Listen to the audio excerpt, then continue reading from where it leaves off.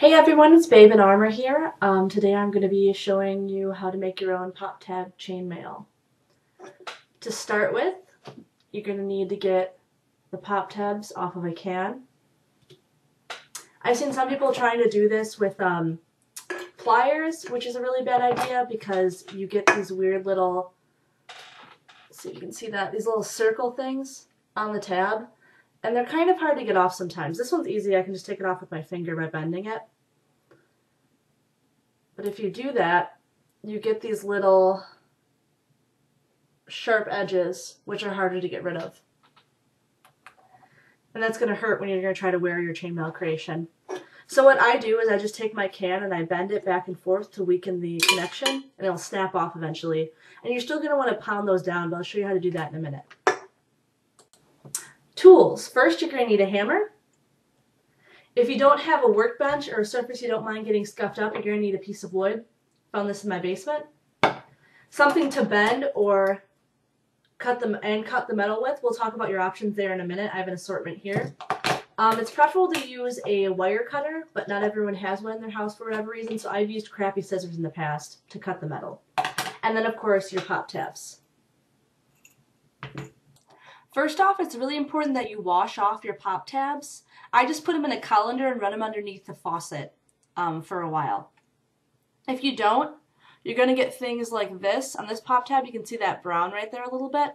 That's cola. It's going to be sticky. It's going to start to smell. It's going to irritate your skin, so make sure to get that off.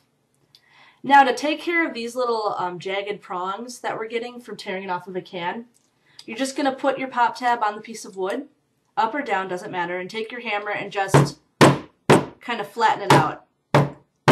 This will also make it so that the pop tabs are more uniform when you're assembling them.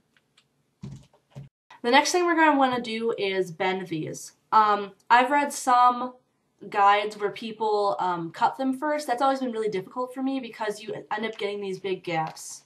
Take one's finished here.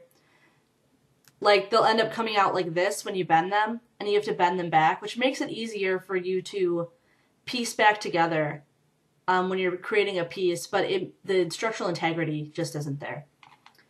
So I take a nice flattened out pop tab, and now what I use is a pliers, just a basic pliers here, and I'm just going to place the pop tab on the pliers as close to that central bar as I can. And then I'm just going to bend it with my thumb like that. You don't want to bend it totally in half. You're going to have to work with your pop tabs for a while to figure out the correct angle to bend it at. I like to get it at a nice 45 there. Some people like it more, some people like it less. Again, you're just going to have to play with it. Now that we have our nice bent pop tab, we're going to have to cut them. Again, a wire cutter is preferable. I seem to have misplaced mine, so I use these crappy scissors again. These scissors are going to be ruined once you start using them for aluminum. So make sure that you are using scissors that you don't care about, or buy scissors specifically for aluminum. Again, wire cutters. Go for wire cutters. So I'm going to cut at the halfway mark in my pop tab. And I want to make sure that I'm not cutting the central bar again.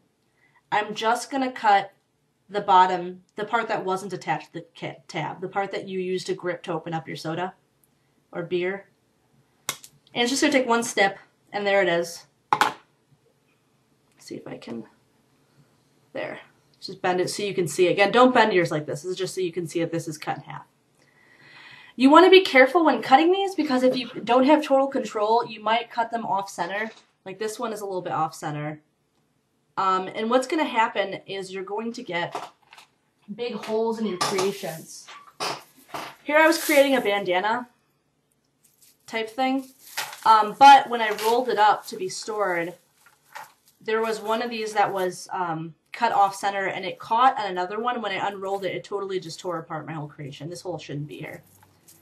And it's unfortunate because then you have to go in, you have to replace tabs. It's a big ordeal then.